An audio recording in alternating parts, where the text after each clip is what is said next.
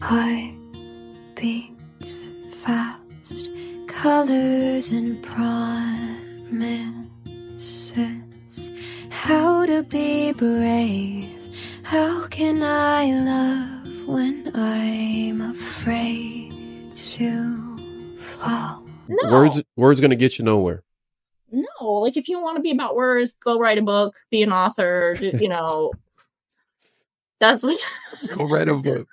Yeah, about that. And you will, if you go through this. I think we're all going to be sitting down and writing a book if we haven't already. You know how many books there will be written? Hey guys, it's Crystal Black here. We are talking about ADHD, of course, mental health matters. And I found yet another great resource. One of my favorites is Attitude, which is ADD, Attitude, get it? Magazine. And they're such a great resource. They have everything from like webinars, other resources, psychiatrists, newsletters, blogs. So professionals you can get in touch with, just different people's stories, whether it's parenting, your child has ADHD, like mine does, and my son, we found out when he was 5, or adults such as myself. I also found out a couple years ago instead of finding out when I was a child, because that was a really long time ago. Whether you're in the parenting boat with your child, or it's for you or a friend, or you're trying to figure out if you have it. Also on Attitude Magazine's website, it is attitudemag.com. You can get on there, take some quizzes, some tests. There's other types of guides and all different kinds of articles. So I picked this one out today because I was thinking about superpowers, right? And I talked to my friends and other people that I know about this or who have ADHD, and I like to point out the positives. And of course, I found this great article and blog on their website, and I get it to my email as well, but it's called 12 what is it called? 12 amazing something positive points, what I would never trade away.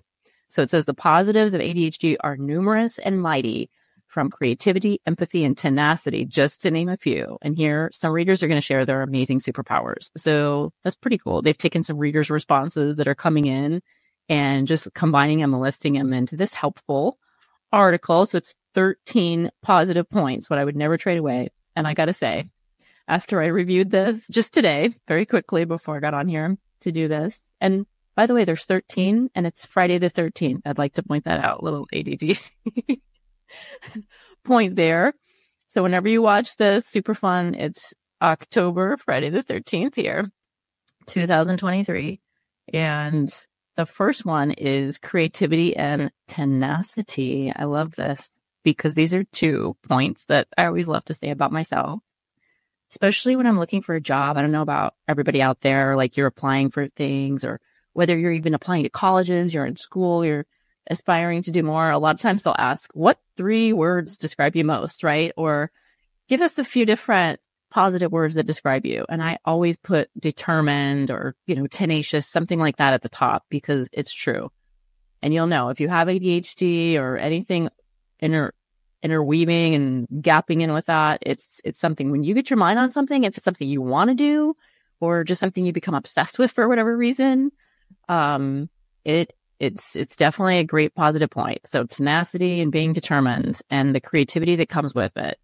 So getting creative. And a lot of people, I'd say this all the time, people forget we are creative beings. And as you get older, it's so easy to forget that. And so one of my favorite tools, I'll throw this in a personal note, is the artist's way. And I learned about this in one of my acting classes some years ago when I did that as an adult and just jumped in. It was super great. So I would recommend this to anyone at all, just trying to live your life, to, making your life your art. Really, whether you think you're artistic or not, or creative, everyone is, because we're living this life. And if you want to live a full life, whether you have ADHD or not, that's just a fun plug I'll put in there. Check it out, Julia Cameron, The Artist's Way. But you can learn lots of other tips to this point. Number 1, about being creative and how to heal your inner child, because all children are creative. We're born in creativity, right? Life force. The way we're conceived is creative. I mean, it's the very life force that we're all brought into this world in.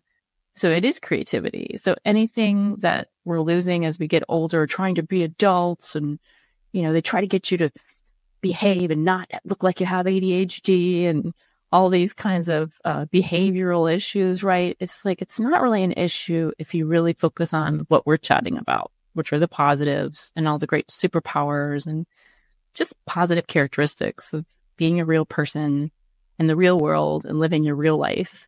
So I love that as an opening point. But the second one, number 2 out of 13, it is problem solving.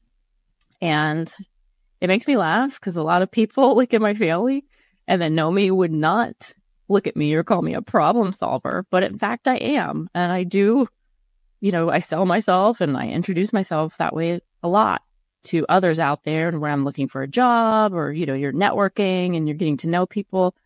And I realize in my own life, in my inner thoughts, my inner monologues and every day, I'm like, I am a problem solver.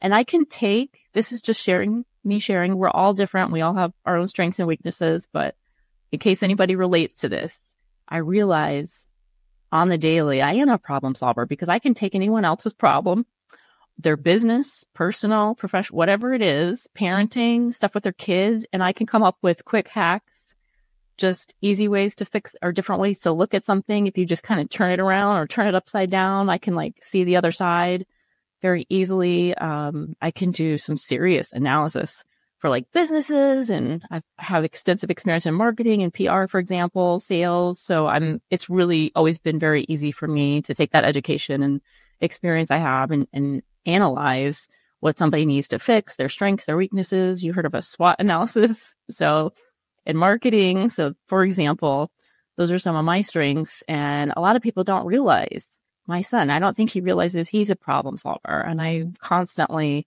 as a parent, just encouraging parents out there, just look for that in your kids. All these fun, positive, little nuanced traits. You don't really realize they're there unless you're really paying attention. You're in the moment, you're living life, being a parent, just knowing yourself, getting to know yourself better. So this, they have an example on number 2 for that one. It says, whoever this reader was is great. Tricky situations that our neurotypical peers might miss. So our readers are pros at problem solving. It says, my son can always come up with a solution. No ladder, no problem. Push this chair right up against the wall in instant height. And another reader wrote in, my daughter and I can always see the big picture. We can automatically picture how pieces of the puzzle fit. And we come up with long-term, highly feasible solutions. No band-aids here. And that one says Erin. So thanks, Erin. And then the last one looks like her name is AD, I think. Yeah. It says, my ADHD superpower is what I like to call brain art. I love that. I can easily think of several ideas and then connect them in creative ways, regardless of how unrelated they might be. And that one it hit home to me. I just read that before I got on here to chat with you guys. And I love that. Brain art. And that's what I'm talking about, just living life and making your life your art. So it's just such a fun, positive way at looking at ADHD and all the neurodiversity that comes along with that whole, bag of, I don't want to say bag of tricks. The whole bag. Let's just call it a bag. We don't know what else is in that bag. Let's find out. Number 3, it says imagination and creativity. So a lot of people with ADHD, we don't just think outside the box, but we create our own fortresses within our own unbounded imagination, creativity. There's no limits. My son actually just said that last night. He looked at me. I don't know what we were talking about. It was all over the place. Of course, we have ADHD. I don't know what everyone else was talking about. We were in our own little bubble, and he was like, Mom, there's no limits and it's unlimited. And I forgot what we were saying, but I was like, yes, you are so right. We just peas and carrots. If you guys have seen Forrest Gump, Ginny and Forrest were like peas and carrots. That's me and my son. But it also says on that same point, one of the readers wrote in, my son can take you on an adventure and make your imagination light up while just standing in our living room. And that almost brings tears to my eyes. My son's the same way. Just everything lights up, and he's the most amazing soul. And I'm about to get up. I better stop talking about him. I'm going to cry. He's so amazing. Anyway, the next one by Karen wrote, I'm amazed at ADHDers' creativity. They always have more than one idea at a time floating around in their brains. Harnessing it enriches life for all of us. And then Barbie wrote, I have endless creativity. Now putting those ideas to work is a bit trickier. And I thank Barbie for her honesty because that's how I feel. I don't know about you guys, feel free, to comment on here, or reach out to me. I'll just shout out my email that I started, especially for this right now before I forget. It's Crystal Nicole Black, and you spell that CrystalNicole, 2023 Please feel free to email me, and then we can chat and see what we are talking about. But I love how she pointed that out and was honest, because it's like I get so overwhelmed with all the ideas and creativity flowing. Sometimes I can get so positive, and then other times I can get so down because of the very same point. It's like I want to do so much and I want to do it all at once. And with ADHD, that's the issue. It's like you can't do it all at once, and you don't want anyone just to tell you can't do something. I know that's how I am. Like, don't put any limits on me. Don't you dare try to put me in a box, or I'm going to be like, escape and run out of that box. You ever heard of those escape rooms? Or escape the box? Yeah, don't even try to put me in there, because I'll like destroy the box. And just that sounds violent, but I don't, definitely just a creative way. So number 4, we're moving on to compassion. So, and I like to say empathy instead of just compassion, because it's a little more deep and meaningful meaning and association for me. But it says being different can make people with ADHD compassionate. And I say more empathetic, because we're always rooting for the underdogs. We're sharing our unconditional love with other people who are struggling. So whether it's readers were writing in, whether it's a homeless man down the street, or it's the girl on the swim team with Down syndrome who my son's befriending, or, my son's being nice to these kids, or these kids are getting bullied, or whether it's us getting bullied. And I can definitely say that about my son. He's just the most kind, loving kid, and he's been like that all his whole life, and he's 13 now, which still blows my mind. I'm amazed. He looks like a very young, handsome man, and I was just hanging out with him last night. He looks like he's 15 or 16 because he shut up. Oh Lord, I don't even want to think about that right now, but hopefully there's some other parents out there who are still enjoying their kids in their younger years, and just take this with a grain of salt as we're going through these points, because it is really challenging when your kids are like acting hyper, or it's hard for them to focus. They're having trouble with school. So even, beyond us adults who are struggling with this, whether it's our work or just personal life, whatever, trouble with legal, financial issues can really be a factor as well. It has been in my life, just because of this.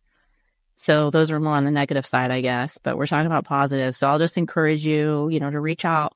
These resources with Attitude Magazine are great, psychiatrists, psychologists, other therapists in your area. Just get on Google, check it out, call the local, chapters and organizations for ADHD support and mental health in your area. There's also the national chapter for mental health and all that kind of stuff. So you can always reach out to me for more resources. I do have an extensive list.